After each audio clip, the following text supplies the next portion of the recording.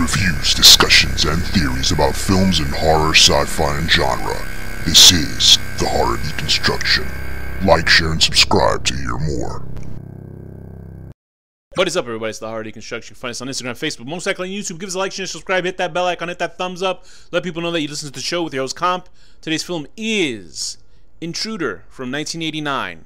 The overnight stock crew of a local supermarket find themselves being stalked and slashed by a mysterious maniac, directed by Scott Spiegel, written by Lawrence Bender, Scott Spiegel, starring Elizabeth Cox, Renee Estevez, Dan Hicks, also starring Ted and Sam Raimi, infamous duo behind such works as The Evil Dead. So this is a movie that I found on any streaming service. Actually, I think it was on Shudder. I might have seen this. But it is a movie I was aware of for a long time because I had seen the poster for it. I think I had seen some sort of old episode of, I forget the hell his name is. It's a cinema show where they interview Sam Raimi at the peak of Evil Dead 2 coming out.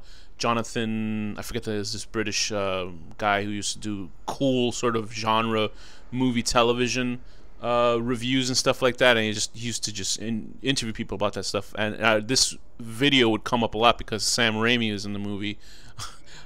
Sam Raimi is helping out other directors at the time. This is like the fun times when directors would just be acting in movies as opposed to now being above that sort of material.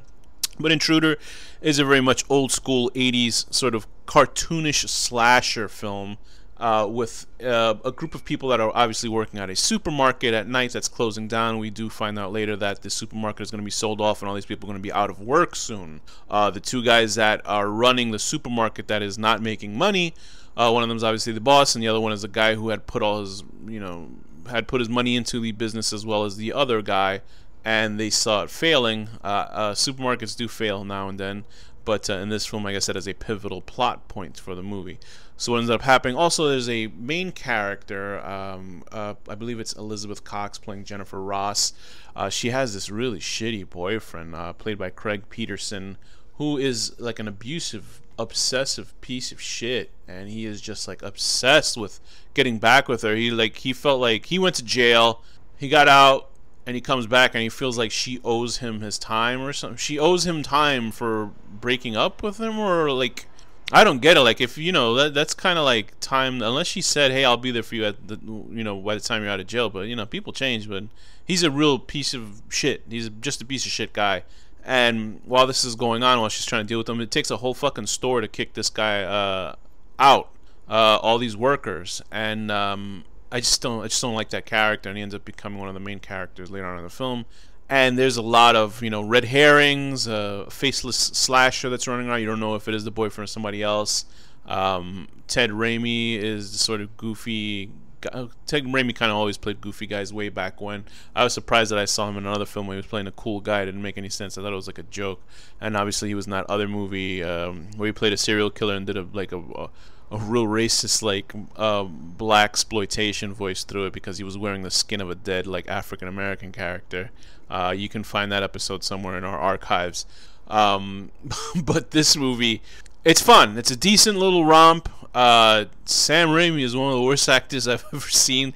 They do really go to the school of Three Stooges acting, him and Ted Raimi, because Ted Raimi's a better actor than Sam Raimi. But they're just sort of goofing around, and you can tell it's that sort of fun, Evil Dead-esque sort of production value behind the movie. It's got decent gore. I really didn't give a rat's ass about any of the characters. The way that they die is a lot of it is off screen, and if it is gory, it's not that great. But I mean, it's decent. It's decent sort of horror gore in it, and there is reasoning behind the slashing, which is fine and made sense. But then it really still doesn't make any sense at the end of the day. I thought that the ending is sort of a real cop-out, which is unbelievable. There are funny parts to it, but funny as in like cringe, sort of corny 80s type of comedy. It's not necessarily a laugh-out-loud film, but it's one that will make you like smirk or something like that. And I thought that the interactions between the characters are very like one-note, comic booky type of over-the-top. So like if you like sort of bland version of like Evil Dead, where it's supposed to be like a psycho killer thing going on, you'll be fine with this because there's very like Evil Dead-esque shots in this film, and I don't think it used that sort of demon POV thing. But there are some interesting sort of camera work that's done with this film that at least makes it like fun. If you're into making movies yourself, if you like that indie feel to it, this movie has a lot of it going on. I think that the protagonist is, like I said, bland. The kills are fine. There's nothing fantastic about it. You see corpses and like disembodied heads and stuff like that. I did like that they try to utilize most of the supermarket in the film with various rooms and the meat packing room and stuff like that. I think it's a fine little movie. There's nothing super spectacular about it. It seems like an interesting sort of oddity as a feature film itself. A lot of it does not make sense, as with people keeping up the supermarket and why they needed like 9 or 10 people to close this place up when it could be handled by a smaller amount of people, and I don't know why they would stay out this late at night. But whatever, you know what? It's just a goofball movie. It seems like a movie that these guys were sort of training their skills on before they decided to make a feature, like a real feature film. Not that this isn't a real feature film, but a lot of it, like, there's parts where people are like cutting meat at night. I guess they got to process it for the next day, but it's fine. It's all right. There's nothing super spectacular about it. And don't watch this trailer, because the trailer like spoils the killer in the movie, and you don't want to see that. Just watch the movie and you'll be fine. Anyway, with that, I'd give this movie probably like 5.5 out of 10. Cutting up chicken in the middle of the night before you get cut up like a chicken in the middle of the night. With that, this has been the Horror Deconstruction, and thank you for listening.